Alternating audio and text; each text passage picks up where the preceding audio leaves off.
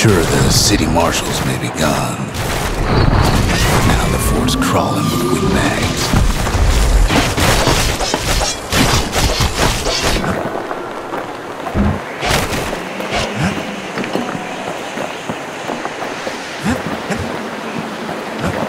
Calamity was mercy for normal folks.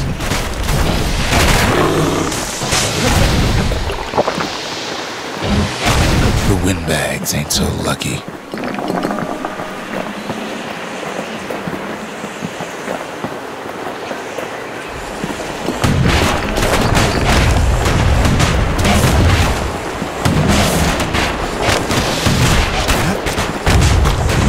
They've been left to freeze or starve or face the kid.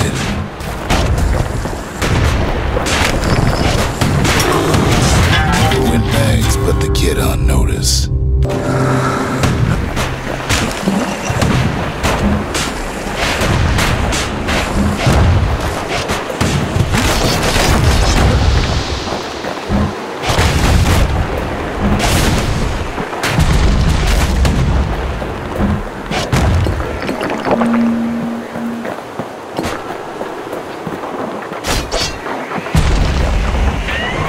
Windbags, young and old, keep fighting for the fort.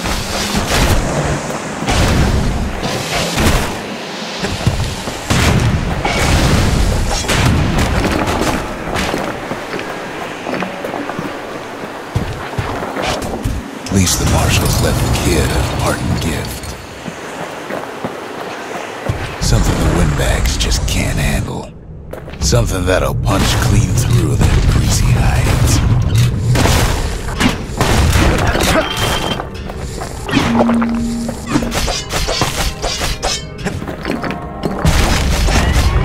Windbags ain't much different from normal folks. All they want's a warm place to stay and a decent meal.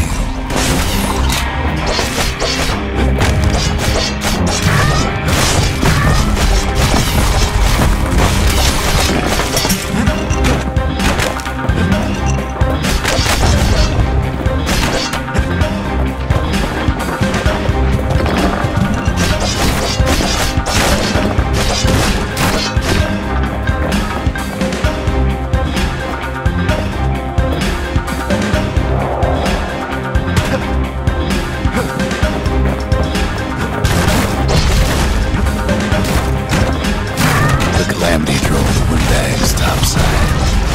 A lot of them wound up here in this very fort.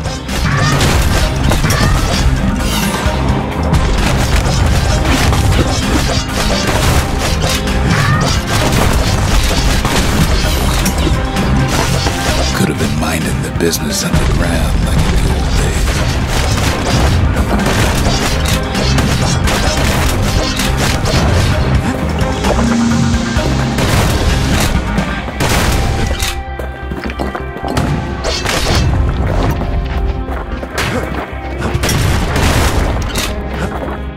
Windbags can't use marshal supplies, but a kid sure can.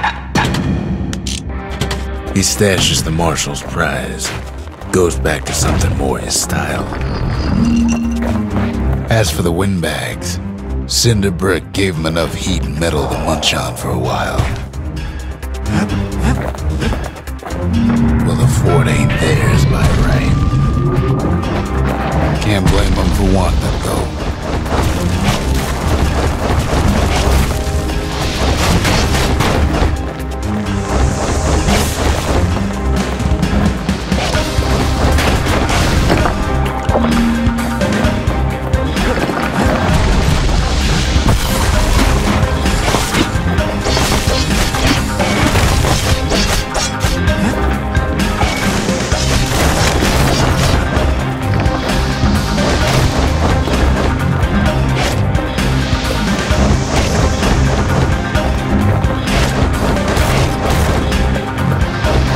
So many of those sorry things hold up inside that old fort. Not a scratch on him as he presses on the high ground.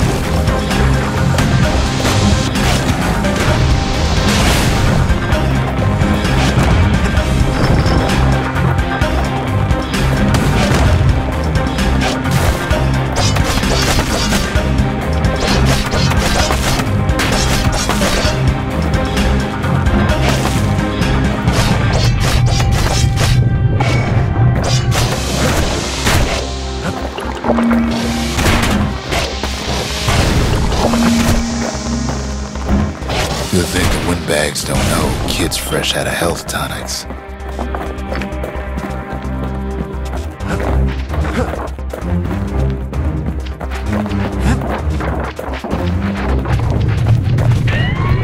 Security's plane gone haywire.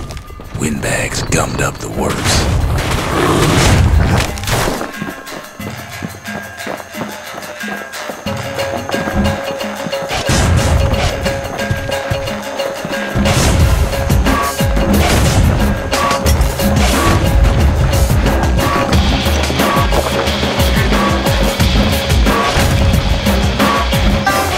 Kid ain't afraid of getting burned.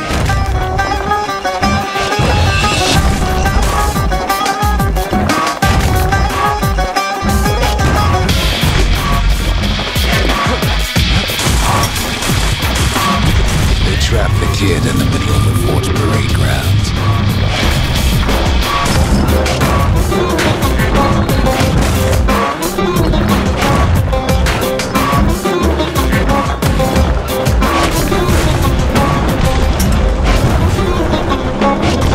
Then they bring out Glutus and Landon and all their scumbag uncles.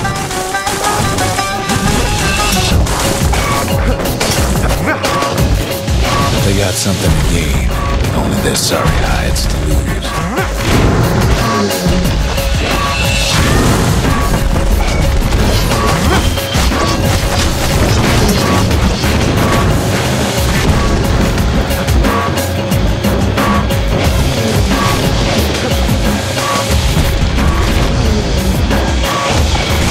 Kid takes down Glutus, or maybe it was Landon. The other big fella soon joins his brother, wherever they are now.